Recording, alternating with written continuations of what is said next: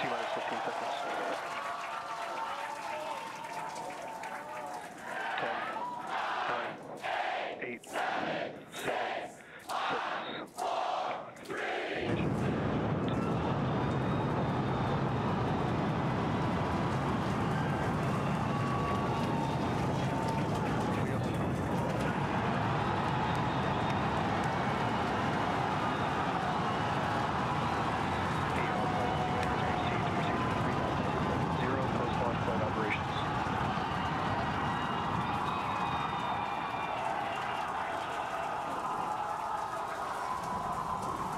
Booster after chamber pressure is nominal.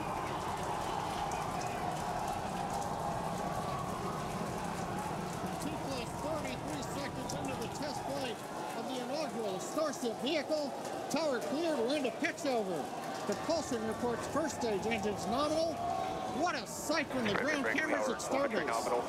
We're flying at twice the thrust of the Saturn V heading to space.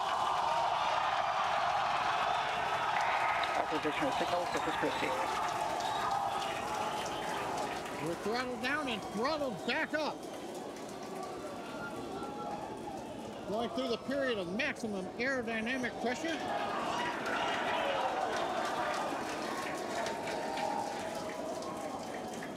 As the velocity increases, the density of the atmosphere is decreasing. Max Q. Lessening stress on the vehicle. The call out, Max Q now.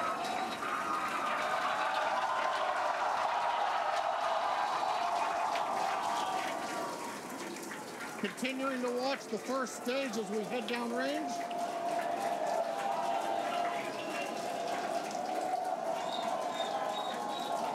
A 100 seconds into flight.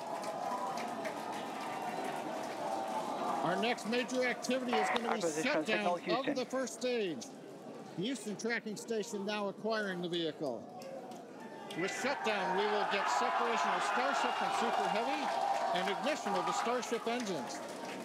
When Starship separates, we light up 6 engines in a staggered sequence. And if all goes well, those 6 engines will burn for almost 6.5 minutes. Onboard view from Starship. And there's views of the Raptor engines on the second stage as we prepare for stage separation. Now after stage separation, the first stage will flip and begin a boost back maneuver for landing in the Gulf.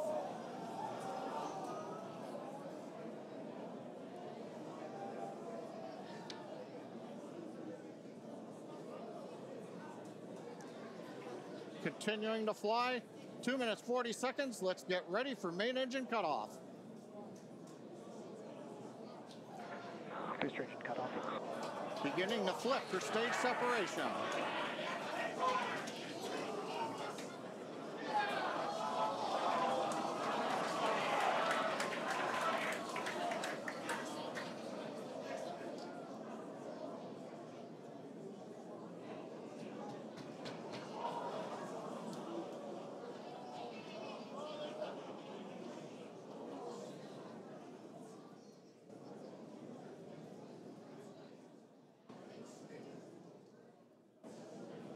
As of right now, we are awaiting stage separation, where Starship should separate from the Super Heavy booster.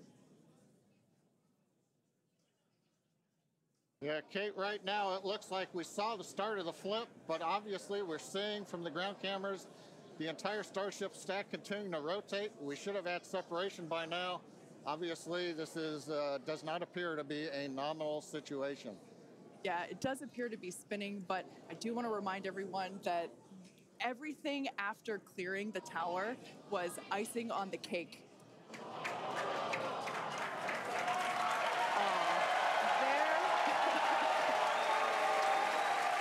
there, as you saw, as we promised, an exciting end to the Starship inaugural integrated test flight.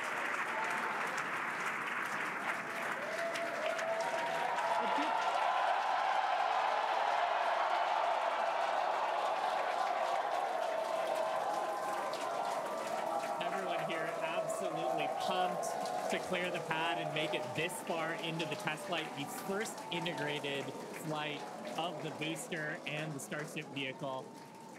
Live view there of our control center at Starbase, which we refer to as Star Command. As we said before, obviously we wanted to make it all the way through, but to get this far, honestly, is amazing. Well, if you're just joining us, Starship just experienced what we call a rapid unscheduled disassembly, or a RUD, during ascent. But now this was a development test. This is the first test flight of Starship, and the goal was to gather the data, and as we said, clear the pad and get ready to go again. So you never know exactly what's going to happen, but as we promised, excitement is guaranteed. And Starship gave us a rather spectacular end to what was truly an incredible test thus far. Now, as we mentioned at the start of today's program, any and all the data that we collected during the test is going to help us with further development of Starship, and it's going to improve the vehicle's reliability as SpaceX seeks to make life multiplanetary. It's really worth noting that the flight path was designed to be over water and all the air and sea space. Along with that flight path and those surrounding areas were cleared in advance of the test. And of course, we're going to be coordinating with local authorities for the recovery operations. But honestly, what an exciting morning. Oh my gosh. We had a successful liftoff from Starbase, Texas at 8:28 a.m. Central Time. We cleared the tower, which honestly was our only hope. We cleared the tower, and all the data that we collected all the way through all those Raptor, those 33, although I think we saw that 3 Raptor engines were out, but we got all that data, and we got so far as to hoping to see the Starship, the second stage, separate from the first stage, the Super Heavy booster. And unfortunately, we didn't make that happen, but that's okay. It was the first integrated launch, and honestly, today was amazing. Absolutely incredible day. We made it through a number of those initial test objectives with getting booster ascent, getting all the way through the countdown, working some issues at the end. Like, really fantastic day. Got through the gate at T-minus 40 seconds on the second try. Everything released, the hold downs, the quick disconnect arms, everything moves out of the way. And then we got the vehicle off of the pad, through max Q, all the way up to stage separation, even starting into the prep for stage sep. And then, as we say, a lot of excitement. Yep. Honestly, my face has had a smile on it since liftoff, and now my face hurts.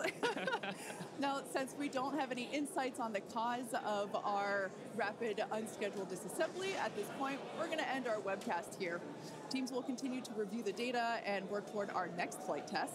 But before we go, a big congrats to the entire SpaceX team on an exciting first integrated flight test of Starship. And of course, a shout out to our viewers. We appreciate you joining us. And as always, we thank you for your interest in Starship, SpaceX, and your ongoing support.